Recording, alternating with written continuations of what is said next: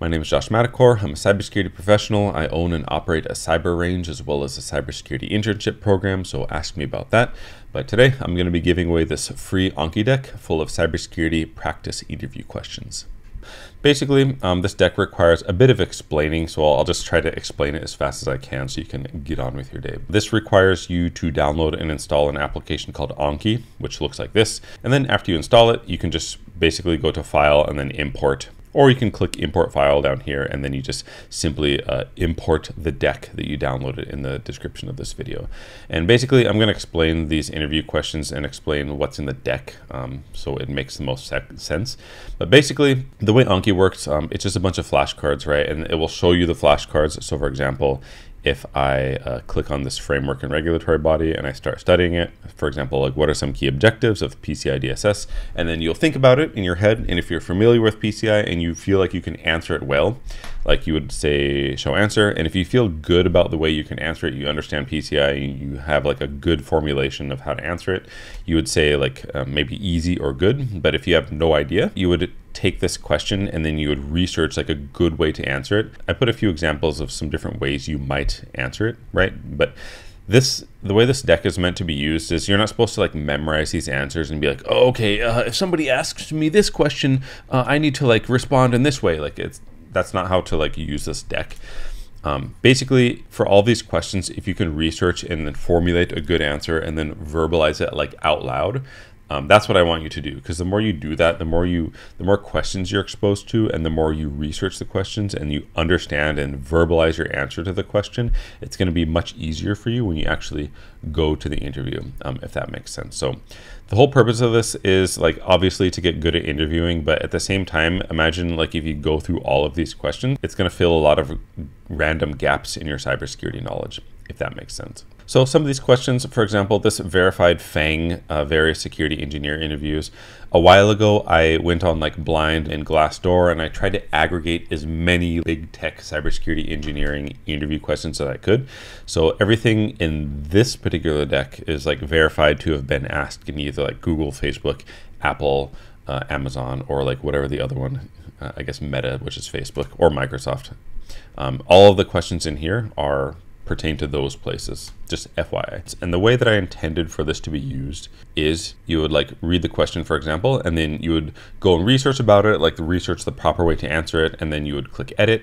And then you can edit the note with your own notes, if that makes sense. So you can like kind of learn how you would answer it and then practice articulating it in the same way, as opposed to memorizing something. I really want you to understand and research and think about how you would answer the questions, and like use ChatGPT, use Google, like use people in the cyber community as well if you want to, and then you would make your notes. So for example, for me, for this question, if a security breach were to occur, describe the steps you would take to mitigate the issue. This is like a really generic question, but it was a FANG question or like a big tech question. So I might say something like, might sound a bit advanced, but I might say like, answer in accordance. For me, this makes sense. So you would like research how to answer it and then put your notes in here. And then, so the next time you came across it, you can see like your notes in here, so you can think about how you would answer those questions, if that makes sense. And then going back, these are just technical interview questions, kind of generic entry-level-ish cybersecurity interview questions. These STAR questions, STAR means situation, task, action, and result. And this is how you're supposed to answer behavior-based questions. And this happens a lot when you start interviewing for jobs that are around 100K or more than 100K, or any of those big tech jobs, especially Amazon. They're going to expect you to answer in STAR format. So basically what this looks like: tell me about a time when you had to quickly learn a new security technology or tool to solve an immediate problem. How did it go? And then this is where you think about the situation, the task at hand, the action that you did to like solve the thing, and then the result of your action. So you would formulate your answer in a STAR format for all of the interview questions that start with STAR. And of course, I put like just random stuff in here. This is not in STAR format, but it's just different things that you can use to think about how you'd formulate your answer to it, if this makes sense.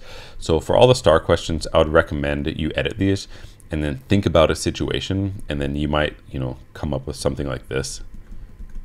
So you have like the situations in your head. So when someone asks you about those or something similar, it's going to be much easier for you to formulate an answer, if that makes sense. And then framework and regulatory questions. This is about framework and regulatory stuff like NIST, all the NIST publications like 853, 837, like HIPAA, the Health Information Portability and Accountability Act, I think. And then PCI DSS, like all those like regulatory stuff type of questions are in here. So what are some key objectives of PCI DSS? And then there's some like, stuff here where you can think about how to formulate an answer, use ChatGPT to come up with something good. The idea is not that somebody's going to ask you these exact particular questions per se, but if you practice these, for example, there's like 150, and if you get really good at answering these 150 questions, anything like kind of ancillary or related is going to be not easy, but it's kind of fair game, and it's going to be easier for you to answer, if that makes sense. And then these questions, these cyber range specific questions. So these questions are specific to the technology and enterprise security tools that we use in the cyber range. Vulnerability management project you work on and how'd you handle it. And then the cyber range specific questions, I put, for some of them anyway, or most of them, I put something in here that I think would be like an appropriate answer, or something that might make sense if you were answering about the cyber range. So for example, if you went to internship, for instance, and you worked with Tenable vulnerability management, and then somebody asks you like some kind of question like this is how I might answer that question if I was a member of the cyber range who went through the internship.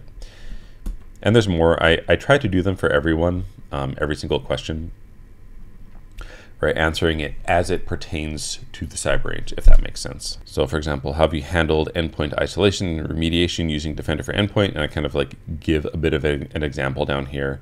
And I talk about something that, only somebody who has worked with that thing, who understands those nuances, might say like, oh, you have to be careful with endpoint isolation with Defender for Endpoint, because if you make a rule, it's possible to isolate like all of your endpoints on accident. So if you say something like that to the interviewer, it might be good. So if you're interested, if you're not in the cyber range already, like I have two communities. One of them is free. It's the cyber community.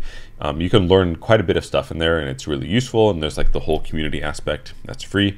And then I have the cyber range, where we have like an actual live work environment. When you sign up, you get credentials emailed to you, and then you have access to a bunch of security tools. You have access to my company's Azure tenant, as well as Tenable, which is a vulnerability management platform, and then Sentinel, which is a SIEM. It's pretty much like a normal work environment, and then there's like courses on top of it where you can learn how to use the different security tools and learn how to do the stuff in the environment. And there's also an internship component where you can get actual experience to go on your resume and LinkedIn. And that has helped quite a bit. I regularly do a lot of employment verification for people who have gone through the internship. So it actually does work. And yeah, it really helps a lot. So definitely check it out. Either way, feel free to download the free practice questions and go through them, because these will definitely help when it comes time to interview. So thanks for watching. I'll put links for everything in the description, and we will see you in the next video.